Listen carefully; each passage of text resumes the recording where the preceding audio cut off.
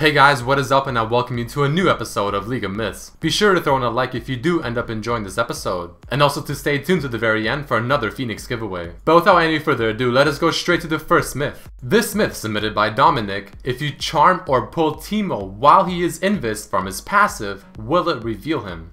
So there are of course three test case scenarios: Ahri, Blitz, Thresh. In the first one with Ahri, as I charm him, it is forcing him to walk right to me, therefore revealing him. Testing it with Blitzcrank as well, because the champion himself is not right clicking and walking around, Blitzcrank is just simply repositioning him. But either way, it still reveals Teemo.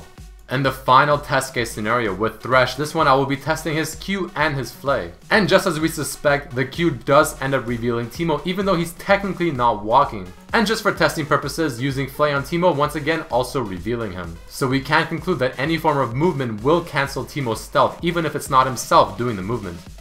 Jumping to the second myth: if Baron knocks up an enemy, can Yasuo ult them from that knockup? So we all know how Yasuo's ultimate usually only works if the champion is knocked up by either his own ability or an ally's. But what happens if a neutral foe ends up doing the knockup? Can Yasuo follow up with his ultimate? So of course, in order to test this, we wait till 15 minutes, start fighting Baron, and just as the knockup is there on the ground, the Alistar walks on top, gets knocked up, but it says must be airborne as I'm trying to use my ultimate on the Alistar, therefore concluding that I cannot use Baron's knockup for my ultimate. Jumping to the next myth: what if an ally Anivia uses her wall on an allied champion? Can Yasuo use his ultimate off of that? So if you do cast Anivia's wall on top of a champion, it will displace them very briefly. And Yasuo's ultimates can work off of displacements such as that. And as you can see, as the Anivia puts the wall down on Nautilus, who is on the same team, it displaces them, and for some reason, Yasuo can use his ultimate on him. Which is a little odd because we've thought this whole time that the knockup must be done from either Yasuo himself or an ally on the same team. The next myth, submitted by Jay Lee: if Braum and Lee Sin dash to each other at the same time, where do they end up? So for this one, we simply position the Braum and the Lee Sin away from each other. They both use their W, and you can see that they both just simply switch positions.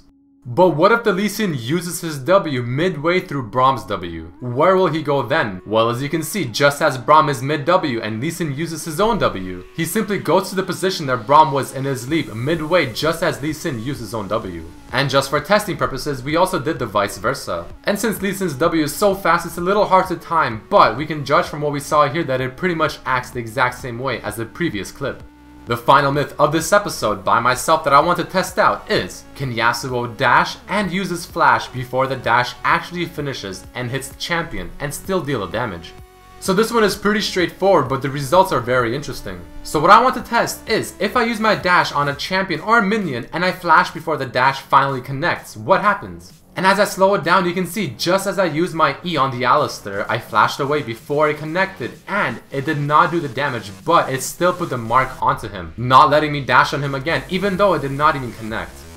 Alright guys, I hope you enjoyed this episode of League of Myths. Please do throw in a like down below if you did enjoy this episode, and you can even submit your own myth. And you can do this by either commenting under this video, tweeting at Redmercy LOL of course on Twitter, or on my Facebook fan page, Redmercy LOL as well. But on to the Phoenix giveaway.